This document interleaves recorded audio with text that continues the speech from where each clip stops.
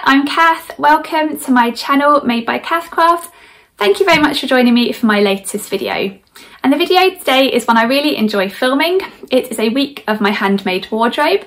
So I'm going to pop on every day this week and share with you what I'm wearing for my handmade wardrobe. And I'll talk about the sewing patterns that I'm wearing and the fabrics that I've chosen and any adjustments or hacks I've made to the pattern. And I'll also share a picture so you can see what it looks like and what I've styled it with and that sort of thing. And I really enjoy doing these videos because it's fun to share what I'm wearing, and also it does make me reach for different things in my wardrobe that I haven't worn for a while. So yeah, it really makes me feel like I'm using different things for my handmade wardrobe. So today is Sunday. I'm kicking off on a Sunday, and you might notice if you've watched my videos before, I'm somewhere different for this filming. I'm actually upstairs today in our back bedroom because downstairs my son and daughter are having quite a lively game with my husband, and I thought if I tried to film downstairs in the next room, you'd probably be able to hear quite a lot of that game as well. So I thought I'd pop up here to film today's little episode, and then I'll be downstairs hopefully for the rest of the week. But yeah, today I am wearing this handmade top and a pair of ready-to-wear jeans. And we've had quite a busy day actually. It's now, I think, around 3:30. I haven't got a clock in here, but I think it's about 3:30.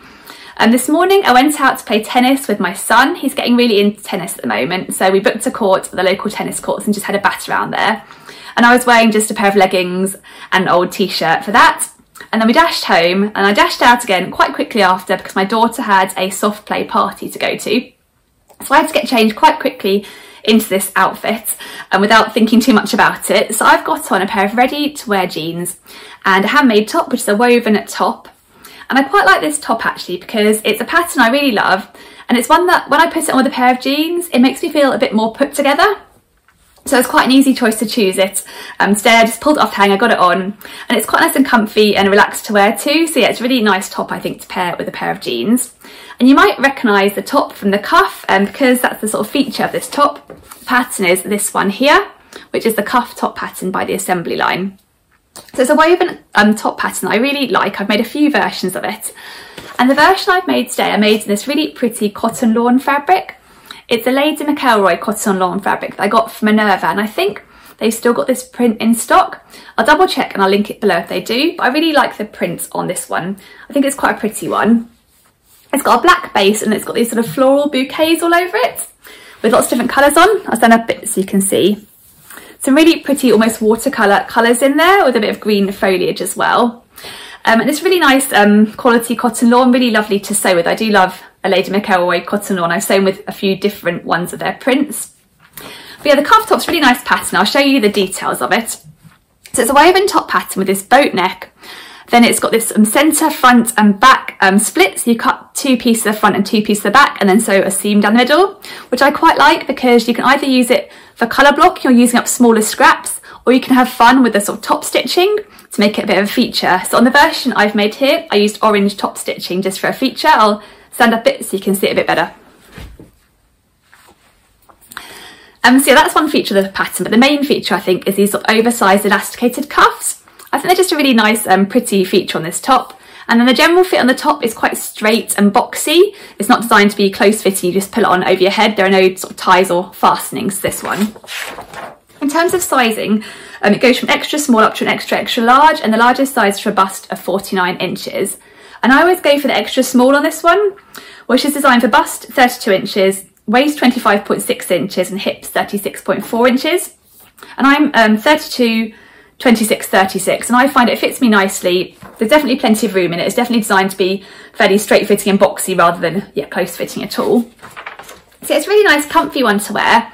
And when I made this version, I made it slightly cropped, and I actually really like that style. I'll put a picture so you can see how it looks with a pair of sort of skinny high-waisted jeans, which I've paired it with today. I quite like it being a little bit cropped. I made another version in a couple of different colourways of a Lady McElroy cotton lawn sort of colour block version, and I made that one a bit longer. And when I wear this one, I do think I'd actually like to crop that one off a bit more. I think I might adjust it and bring it up a bit higher. I think I reached this version more because I quite like the cropped look of it. And what was I going to say? Oh yes, I was going to share with you the adjustments I make to the cuff top. The first adjustment I always make to the cuff top is to bring in the boat neckline slightly, because it is quite a wide neckline, this one. And when I made my first version, I did a bit of research and I saw quite a lot of people saying that But because the top's so wide, it can show your bra straps a little bit. So I've always adjusted my cuff tops to bring the boat neckline in a bit. I think I bring it in by about 1.5 centimetres on each side of the neckline. So you can see where it sort of comes to now. And I've actually done a separate video tutorial talking about how I adjust the pattern pieces to bring the neckline in, because you need to adjust the actual main pattern pieces and the facing piece too, because the top's finished by a facing on the inside. So I'll link that video down below in case it's something you might be interested in doing. So that's one adjustment I always make with this pattern. And the other adjustment I make is just to bring the front neckline down slightly, because when I looked at a lot of people wearing this top on Instagram before I made my first version, it looked like it came up quite high. And I don't like a neckline that comes up too high, so I think I brought it down by about 1 centimetre or 1.5 centimetres, and I quite like where it sits now. It doesn't feel like it comes up too high on my neck. And then the other adjustment I made, which is just one of those things that happened by chance, is that for the cuffs, I think the pattern specifies you need 5 centimetre wide elastic, and I just used 4 centimetre wide because that's what I happen to have in stock in my sort of haberdashery at home. And I think it still gives a nice feature to the cuffs. I don't think they're sort of too small with the 4 centimetre wide elastic. And I actually quite like where they come to on my arm. I think with the 5 centimetre it would end up a little bit shorter because you have to turn it up twice with the 5 centimetre, so it'll bring it up a little bit higher. I do quite like where it comes to. So it's a happy coincidence that that's the elastic I happen to have in stock. So that's what I'm wearing today, the cuff top by the Assembly line. It's a really simple sew, it comes together really nicely. There aren't too many pattern pieces to cut, and I think it works really well in a stable fabric like cotton lawn, which is always a nice fabric to sew with, I think, a cotton lawn. So I'll put the picture up again of me wearing it. It's a nice, comfy, relaxed one to wear. Just put it on and off you go, which is what I did today. So that's what I'm wearing today. So I'll finish off here and go and join my family downstairs in the lively game they're up to. I'm back on again for tomorrow, which will be Monday. So yeah, I'll see you tomorrow. Bye! Hello, it's Monday morning now, and as you can see I'm downstairs in my usual spot. It's much quieter in the house today as the children are at school, so much easier to film here without worrying about lots of background noise. I've had a busy morning this morning. I've been doing quite a lot of chores. I sorted out the food shop, a few other bits and bobs, so it's quite nice to be sitting down now with you and sharing what I'm wearing today. And the weather is actually really random today. It's really, really warm and sunny, which is weird because the last week has felt really autumnal and we've had rain and it's been colder. So today feels like a bit of a blip in a way. It feels like we're back in summer, so I don't know whether it's going to be the last day of summer or not, but I'm enjoying it while the sunny weather's here. And I've got on quite a summery dress that I haven't had on for ages actually, so it's nice to get it out. And I really love the print on this one. It always makes me feel quite happy when I'm wearing it. And this dress is one I made using this pattern here, which is the Hinterland dress pattern by So Liberated. I really like So Liberated patterns. I've only actually made 2, but they're ones that I've made several versions of each of them. One is the Hinterland dress and one is the Estuary skirt, which is a really nice woven skirt pattern with a flat front, a button down front and an elasticated back. It's really comfy to wear and I love that pattern. And I love the Hinterland dress pattern too. I'll show you the line drawing so you can see all the details. So yeah, it's a woven dress pattern. It's got bust darts. It's got a button down front that you can either make just on the bodice or all the way down the skirt. Then it's got a gathered skirt with pockets, and you can make it in different lengths on the skirt, and it's also got different finishes for the arm. You can either make a sleeveless version, which is finished with bias binding, or you can make a short sleeve version or a longer sleeve version. So I feel like it's one of these patterns that is kind of a classic gathered waist woven skirt pattern that you can make look quite different depending on which options you choose. So it's quite a flexible pattern, I think. And it's got a really good size range to it. It goes from a size 0 up to a size 34, and I think the size 34 is for a bust of 58.5 inches from memory. And I always size down on this pattern because it's designed to be a little bit oversized and to come up quite loose. So I always go for the size 0, and that's designed for a bust of 31 inches, waist of 25 inches and hips of 33.5 inches. And my measurements would put me at a size 2 for bust and waist, and then a bit larger, somewhere between a size 4 and 6 for hips. But actually I find the size 0 fits me quite nicely. There's still enough room to be able to pull on over my head. But yeah, and obviously with the hips measurement, that's not too critical because it's a gathered skirt, so there's plenty of room. But I just feel like if I size down slightly, it fits a bit more neatly on me, and I quite like that look of it on me. But I know some people prefer a slightly more oversized look of it to go with how the pattern's intended. So I guess it's a bit of a personal preference. But the version I made today, as you can see, is a hack because it hasn't got the button placket at the front. It's a really easy hack to do. you basically just take the front bodice piece and cut it on the fold rather than cutting 2 pieces, and then just sew it up and it comes together really nicely. And so it's got this scoop neck, the hinterland dress, and so for this hack all you need to do is add bias binding around the neck that's kind of continuous bias binding rather than a piece that's sort of finished in the middle by the button placket. So it's a really nice simple hack, and I think it makes the hinterland dress look a little bit different, and I thought it would work quite well in this fabric, which is quite bold and busy, and I thought in placket might be a bit too much. I wanted to keep it really simple but still have the nice shape of the hinterland dress. So I've gone for the short sleeve option, and then I've gone for the skirt that's just above the knee, and I've added on a waist tie, which is here. The pattern waist tie included is a bit more of a chunky waist tie, but I've kind of made a skinnier version because I thought it would suit this fabric better. And this fabric is a viscose challis fabric that I bought a couple of years ago from Fabric Godmother. I really love it actually. I guess it's like a leopard print but in different colours with this mustard and then these pops of hot pink. I love the mustard and hot pink combination together. It's a really nice lightweight swishy viscose, so perfect for the slightly warmer weather we're having today. And I'll put a picture up of me wearing it so you can see what it looks like on. I think the only other adjustment I made to this pattern is just to lengthen the bodice slightly, because it does come up quite high on me, so I've just brought it down slightly. So I think it might have been I lengthened it by an inch or so. But yeah, it just sews up really nicely. I find that the solo braced instructions are really good, and it's a really nice comfy one to wear. I do love this print.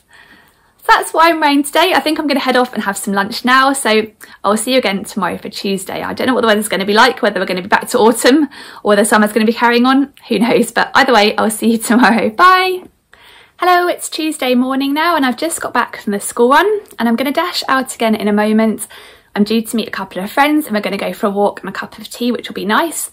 But I thought I'd pop on first and share with you what I'm wearing. And today is definitely a bit more autumnal out there. It's a bit chillier. There's some grey clouds in the sky. I think it's going to rain later, so fingers crossed the rain holds off for a walk, but I'll definitely be taking my raincoat with me just in case. But I've got on a dress today that I think really works well for this sort of in-between weather where it's not too cold but not too warm either. And I made it using this pattern here, which is the Fleetwood dress pattern by French Navy. And if you've watched my channel for a while, you'll probably know I really like French Navy patterns. They haven't got a huge range of patterns, but the ones they have I find really wearable. I really like the style of them, and I think they sew up really nicely too. So I've only made one version of this pattern, the Fleetwood dress, which is the one I'm wearing now, but whenever I wear this, I do think I should make another version, but I'll show you the line drawing so you can see all the details on it. I think it's a really nice shirt dress with some interesting details. So there are 2 different variations, and they both have this round neck finished with bias binding and a button down front.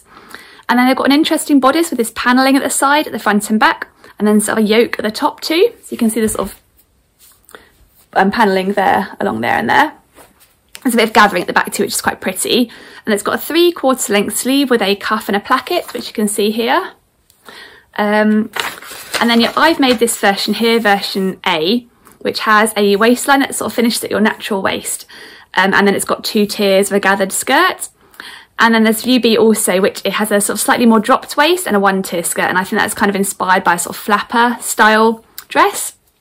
But yeah, there was this version that really, I really liked the look of when the pattern was first released. I thought it was quite nice. So it's kind of a classic sort of shirt dress on top with quite clean lines, but then had a pretty sort of ruffle on the bottom. I thought that was quite a nice mix. I would mention the French Navy doesn't have the biggest size range in their patterns at the moment, at least. So the pattern goes from a size A for a bust of 32 inches up to a size H for a bust of 42.5 inches. And when I made this version, I went for the size A, which is designed for 32-inch bust, 24-inch waist and 34-inch hips. So my waist and hips would put me at a size B, but when I looked at the finished garment measurements, there was quite a lot of ease around the waist and certainly around the hips with the gathered skirt. So I went for the straight size A, which worked, but I did make a couple of adjustments to this pattern. I made a toile of the bodice to sort of check the fit, just because this fabric was I really love this fabric and I didn't want to risk cutting into it and ending up with a dress that didn't fit very well. So before I cut into this fabric, I tried out the bodice with some other fabric just to check the fit. And I did end up making a couple of adjustments. I ended up making a slight forward shoulder adjustment, I think by about 1 centimetre, just to get the seam line to sit nicely on my shoulder so it wasn't pulling back too much. And also on this dress, I found that the sleeve cuffs came up really tight, so I ended up widening them a little bit, so there's a little bit of room there now. So yeah, that's the other adjustment I made to this one. It's a really nice dress. I really love the details and I love the fabric that I made this one in. It's a fabric that I had in my stash for quite a while before I cut into it because I wanted to make sure I made the right choice for it. So it's a chambray, and I do love a chambray. I find them really comfy to wear and nice to sew with too. And it's got this Parisian theme print on, so it's got the Eiffel Tower and little pink hearts, a little Breton striped top, and all sorts of cute sort of, yeah, Paris inspired sort of doodles, as it were, on this fabric. So yeah, I really love the fabric, and I had a bit of fun with choosing buttons. I chose these sort of bright pink buttons, which I've got on these sleeves too, to sort of pick out the little pink hearts on the fabric. So it's a really nice, comfy one to wear. I've got the 2 ruffle tiers, and I'll put a picture so you can see what it looks like on. And I found this one sewed up really nicely too. Like I said, I do like French Navy patterns and their instructions. And as you can see in the picture, I just popped it on with a pair of trainers for the school run, and I'll probably do the same when I head out later. And I might take my pink raincoat too in case it does rain. So that's what I'm wearing today. So I'll finish off now and get myself ready to head out. So I'll be back on tomorrow for Wednesday. So yeah, see you again tomorrow. Bye. Hello, it's Wednesday now and it's just coming up to midday here.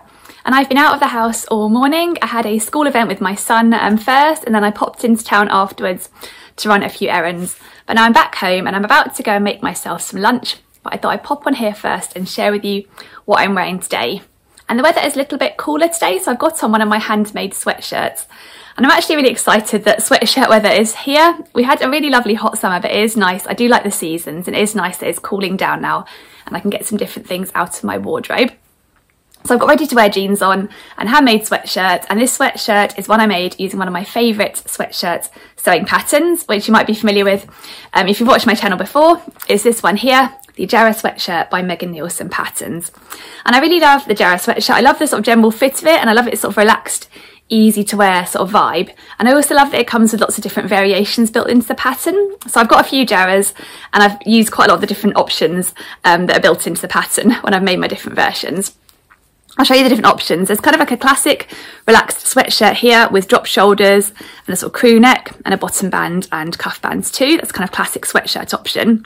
There's this version here that has these split cuffs. I've never actually made those split cuffs. I think that's the only option I haven't used from this pattern to date. And it's got this sort of dipped curved hem, which is quite nice. Then there's this version here which has this tie at the front, like the model is wearing on the front of the pattern envelope. And the final version here, well, the light's not reflecting very well, here it is, it has a funnel neck. And I can't remember, I think it's just a plain sort of one length turn up hem on this one rather than a hemband at the bottom. So yeah, loads of different options built into this pattern. It sews up really nicely. It's got a really good size range too. Megan Nielsen released their patterns in 2 size ranges, a size 0 up to a size 20, and then also a curve range which goes from a size 14 up to a 30. And the version of the Jarrah sweatshirt that I'm wearing today is the first version I ever made of it. So it's a bit of an oldie, this one, but I still like getting it out. This is the tie version. So this version here, I'll stand up so you can see the little tie on the side, which I think is a really cute feature. And I think that was what drew me to the pattern originally. And then I tried the other options and just fell in love with all the options that are included. But it's got the dropped shoulder, the sort of round neck. I've just used the same fabric for the cuffs and the neckband. The one little tweak I made when I made this version was for the tie at the bottom, I added on little facing on the inside, as you can see here, which wasn't part of the pattern pieces, just because I thought if I tied it up and you just turned over that edge to hem it, you'd have this white bit at the back that would show when you tied it. So I thought to have the sort of tie being fully the fabric, I had that little facing that goes all the way around the sweatshirt. It just means when I tie it up, you don't get any white bits showing from this fabric. So that's a little tweak. But other than that, I think I made this just per the pattern exactly. And I made the size 0. That is designed for bust 32 inches, waist 24 inches and hips 34. And I went just based on my bust measurement and didn't worry too much about my waist and hips because it is quite a boxy, loose fit to it. And I guess the tie sort of pulls in around the waist a little bit on this version, so it does give a bit more shaping than the sort of classic sweatshirt version.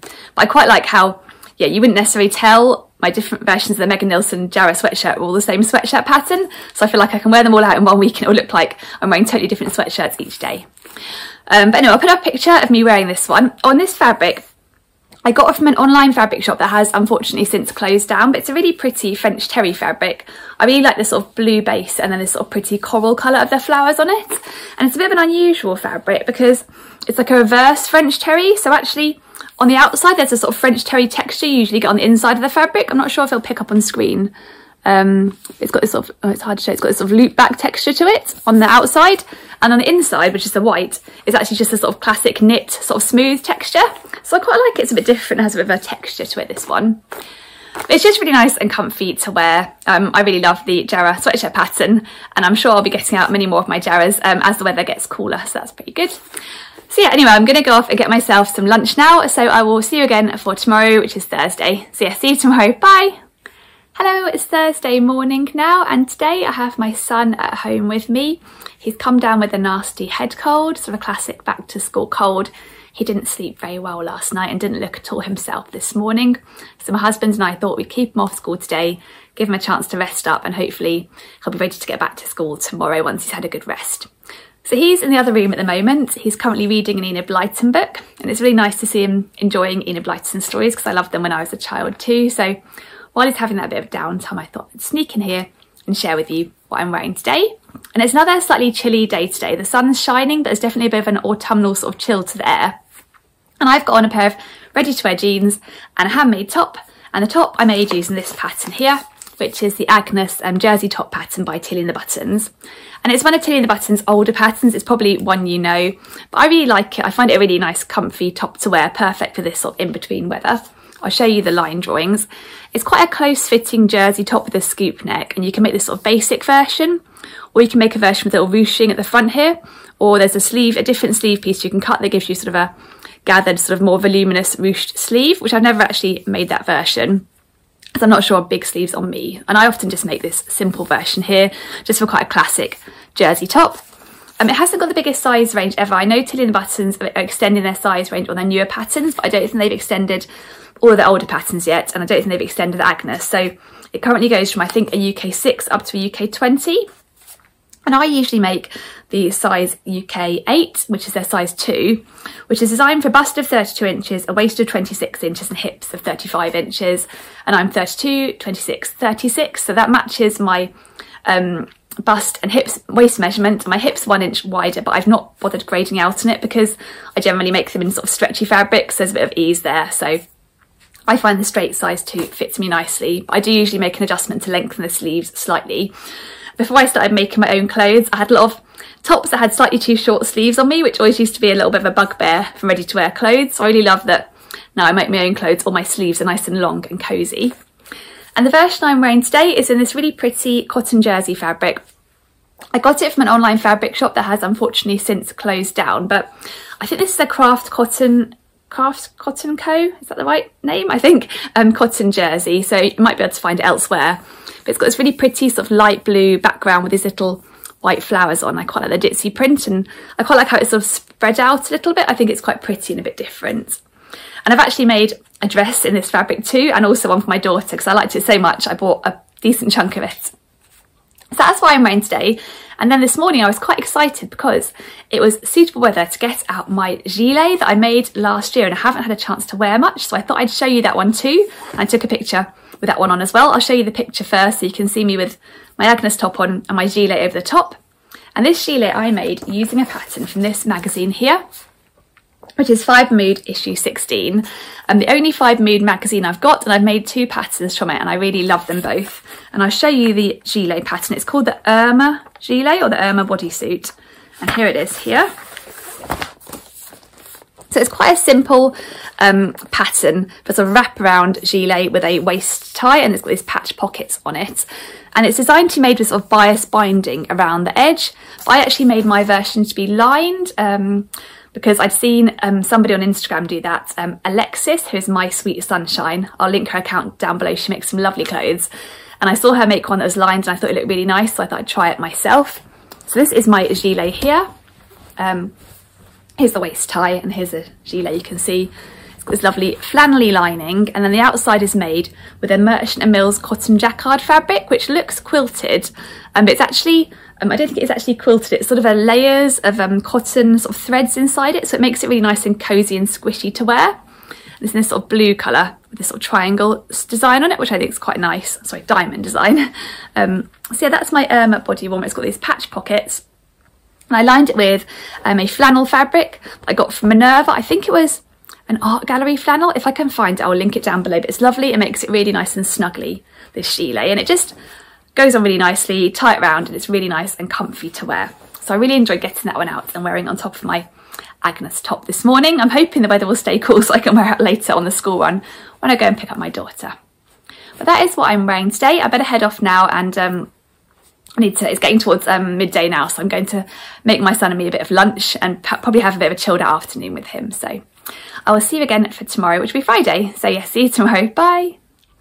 Hello, it's Friday morning now, and my son is back in school today. He was a lot brighter this morning, so that's good. He was quite keen to get back. So I've got the house to myself this morning. Well, my husband is working upstairs, but I haven't seen a great deal of him. He's been quite busy. And I took the opportunity this morning of going out for a run, which was quite nice. The weather's really nice today, actually. It's got a bit of a chill to the air, but it's nice and sunny, so perfect for going out for a run and getting some fresh air. And I hadn't been out for a run actually since before the summer holidays, so it was good to get out.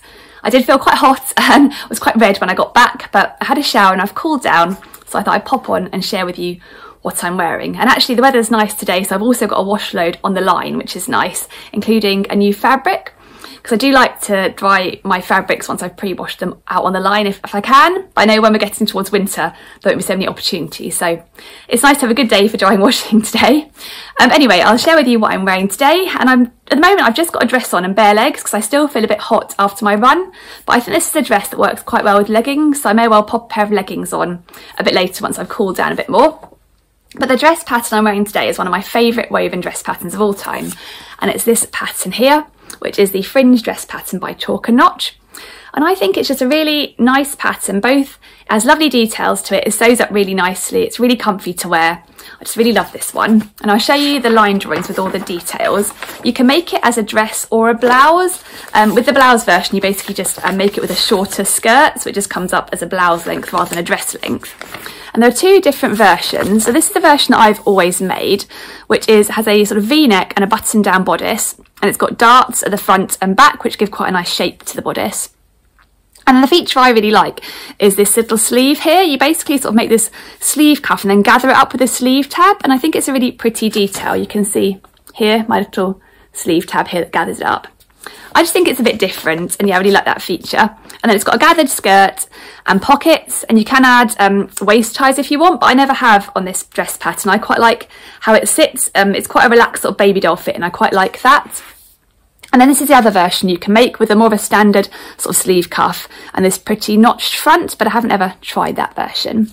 But it just sews up really nicely, this one, and it has a good size range too. I think it goes from a size 0 up to a size 30, and it also includes two bust sizes, a size B and a size D.